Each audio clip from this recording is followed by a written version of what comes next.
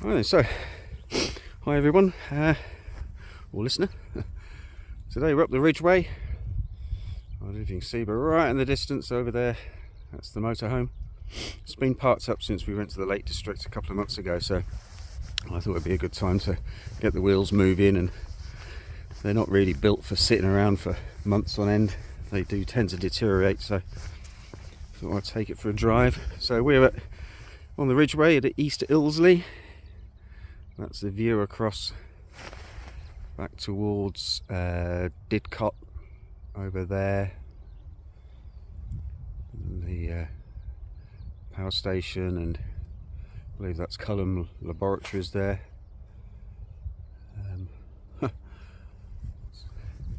It's a bit chillier today. It's been lovely. It's been very mild. But we've got rain coming, so I thought another good opportunity to get the van out for a drive. So anyway, Josie, bless her, she's aging, I think. You know, she's starting to be quite stiff after a walk.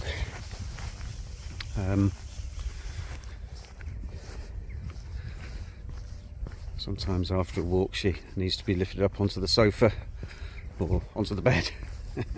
Yeah, she's a duvet dog. Wouldn't have her any other way.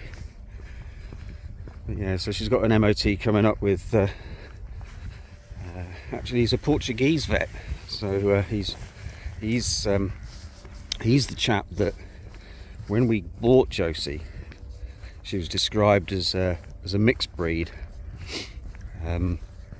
They believed it had some sort of dog that started with a P, but they couldn't remember. And the wife Caroline, she did a bit of searching and found Portuguese Podengo, and we thought that might be what she was, but, you know, not a purebred as it were.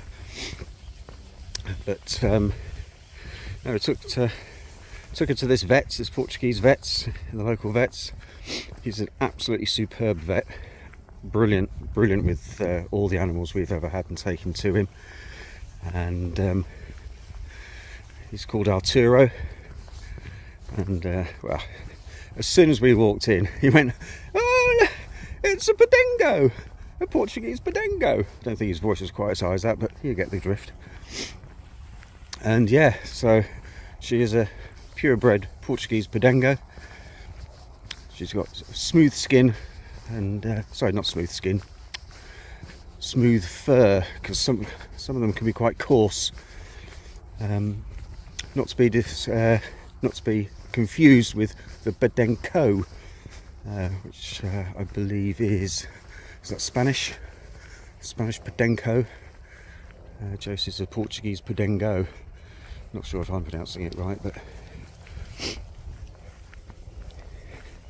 so yeah, when we got her, or in the advert, she was described as being 1 year old, but Arturo the vet said nah, she's closer to 3. So we've had a 7 year, so she's 10. And although they do have very little health issues, and they do have a good life expectancy, 12 to 14 years apparently. She's starting to show the signs of age, probably like all of us, and she's starting to get quite stiff. I accidentally trod on this long lead that I use with her, because the reason I use the long lead is I was speaking to a trainer once, and he trains gun dogs and military service dogs, but he said specifically for recall and whatnot, long lead is the way to go. But also it allows them to do allows the hunting dog to basically do what they want to do, which is to search and forage almost, you know, and sort of go a bit off piste, whereas on a short lead they're not able to do that.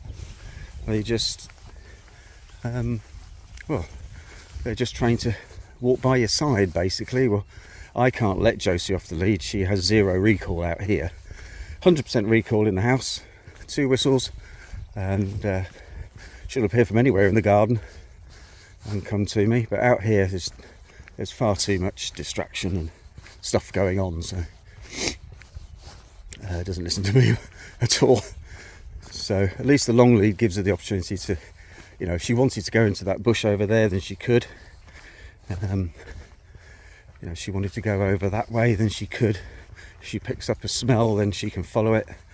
But I still have her under control, so hence it's the long lead. But anyway, some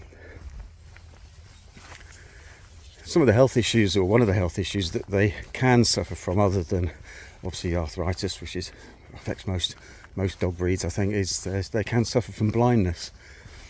So we have eye drops for her that we put in as regularly as we can, just to sort of keep her eyes clean from any grit or anything like that.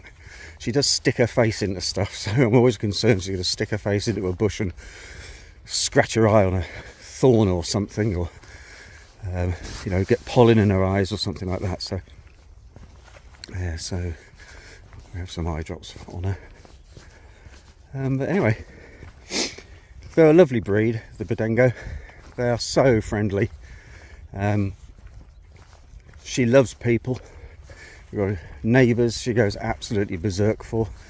There's a bloke called David, lives down the road.